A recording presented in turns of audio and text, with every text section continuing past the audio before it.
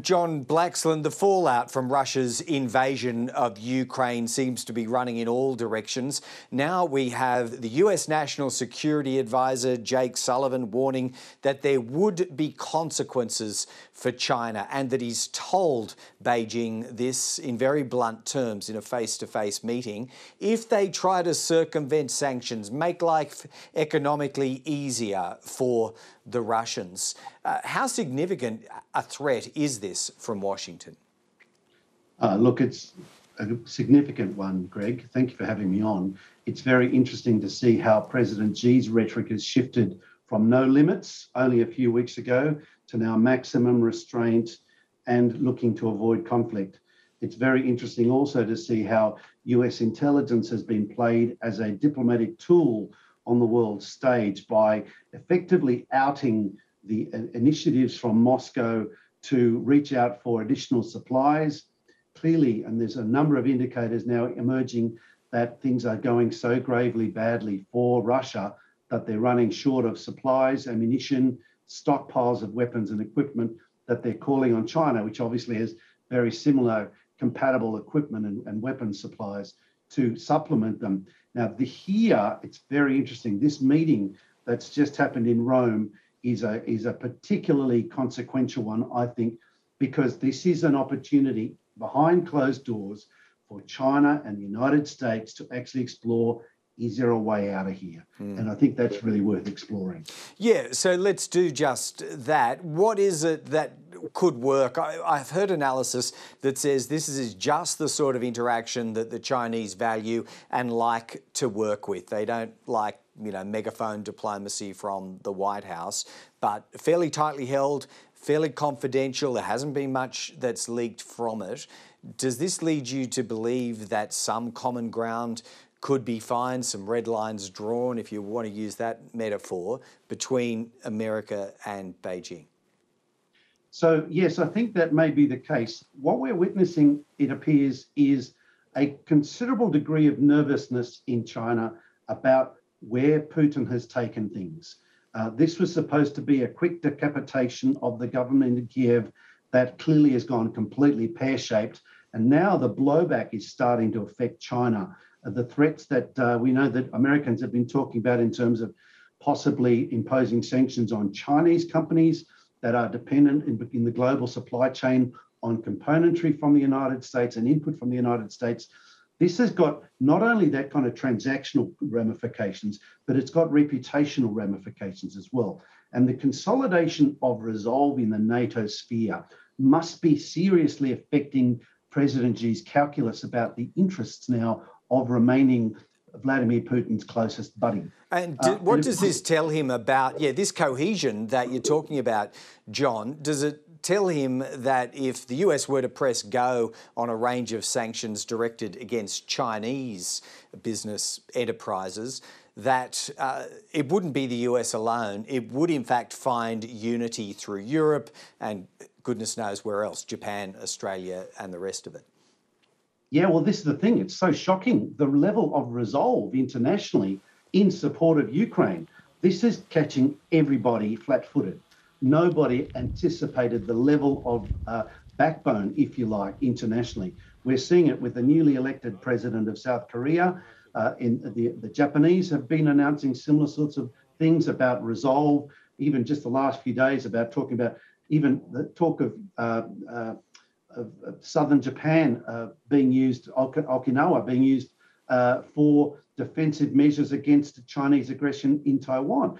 This is language that was unheard of before. So my sense is that that President Xi is probably weighing up, hey, this was supposed to be a good deal. If he had won clearly and cleanly, it probably would have, particularly if Europe had been able to be kept divided. And let's not forget, only a month ago, we had different point of view from Olaf Scholz, from Emmanuel Macron and Boris Johnson and Joe Biden. They're all saying different things now, much more in lockstep. And that's got to be sending a shiver down the spine in President Xi's mind, because this is not what China wants. China wants for its position to be strengthened. It needs to have these people divided and not resolute. More like Afghanistan, August last year, than February 2022 in Ukraine. So the question now is, well, what does President Xi do? Does he supply arms, or does he spurn Putin and reject his request? And in this sense, you reckon what the hand of Joe Biden and his reputation for handling crises like this is actually being enhanced, do you? I know plenty of people have taken to their keyboards to write how the US has been greatly weakened, it miscalculated, it didn't understand Putin's motives. You seem to be saying, what are we, 3 weeks in, that 3 weeks in, the White House and Biden are in a better negotiating position. Much stronger negotiating position.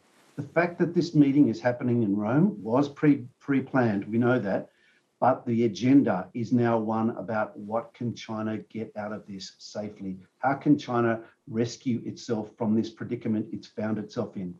By doubling down on its relationship with Putin at the time of the Winter Olympics, it's left itself overexposed. And clearly, you know, with South Korea and Japan and Taiwan and Australia and others in our end of the Eurasian landmass, strongly siding with NATO, the United States and Ukraine, this has got to be sending signals that they've got to recalculate.